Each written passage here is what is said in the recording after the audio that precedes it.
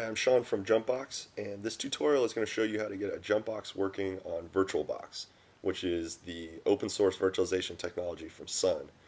And the big disclaimer here is that this is not an officially supported platform of ours at this point. It does work with a little bit of flakiness, and we will support it in the future, but right now it's just not an officially supported version. So here's the big overview of what we're about to do, and within the next 5 minutes we should be able to have this running. So let's get started. I'm going to make the assumption that you've already downloaded and installed VirtualBox. If not, go here, get the one that's right for your platform. We're going to be working on an Intel Mac. The other thing I'm going to assume is that you've already downloaded a JumpBox. If not, you go to our website, go to the applications page, and then we have a bunch of free ones here that you can try. We're going to today be working with the Sugar CRM one. So go ahead and download that. And again, I'm going to assume that you've already done that. So next thing we need to do is to extract the JumpBox. So unzip it, and this will think for a minute, and I'm going to fast forward here. Okay, and once that's done extracting, you'll see that we have a directory that looks like this.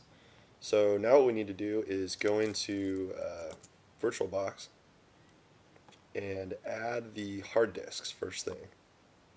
So go in here, click the add button. Let's navigate to that directory we just created.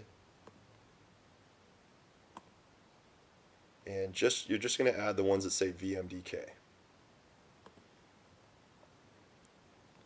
And we need to add that was the data one, now we just need to add the root.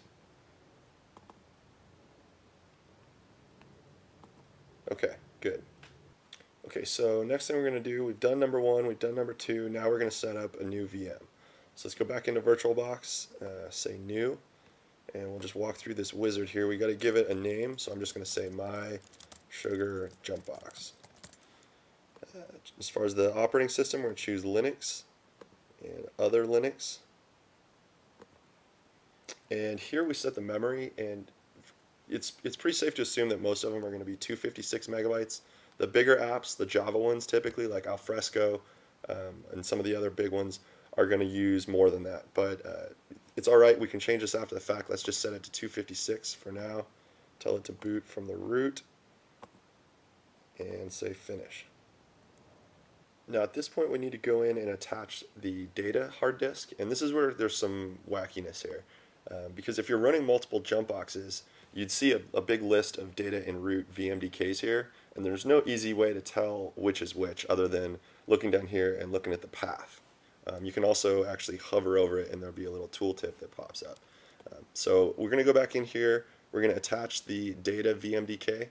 So we're going to click this tiny icon right here, and then we're going to choose data. So that's good, click OK. Alright, so at this point we've configured the VM, we've attached the disks, and now we just need to change a couple more settings and we should be good to go.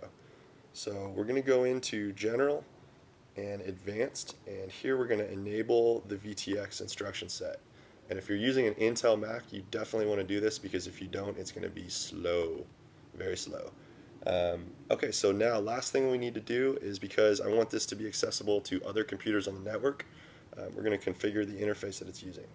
And we're going to set it to, from that, we're going to change it to host interface. And this is where it's a little bit weird, whereas Parallels and Fusion will handle this for you. VirtualBox, you need to tell it what interface to use. So I'm using wireless right now, so I'm going to tell it to use my airport. And there we go, we're good to go. So let's just go ahead and start the VM now.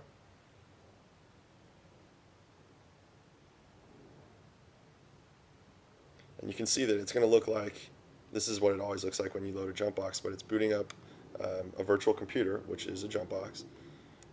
And it'll take a sec here, and we'll just fast forward.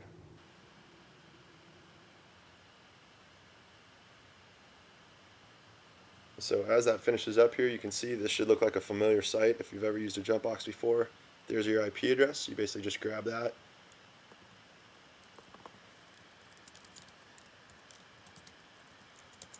Pop it into a web browser, and you'll get your config screen. And this should look very familiar if you've ever used a JumpBox before. It's just our standard config screen. You give it a bit of info, tell it your time zone, specify a password,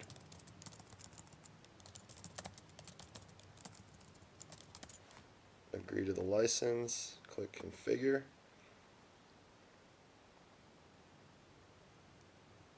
And when it's done, then you have a fully functional configured instance of Sugar, and it's entirely free, running on a free open source virtualization platform. So if you've never used any of our stuff, one other link of interest that might be helpful is we do have a set of tutorials that we put together. Shows you all the basic usage with a JumpBox, so it might be worth it to go look at these. And that's just at /docs/v11 on our site. So thanks for watching. Hopefully this was useful for you. And if you have any questions, feel free to leave us comments on our blog or in our forums. Cheers.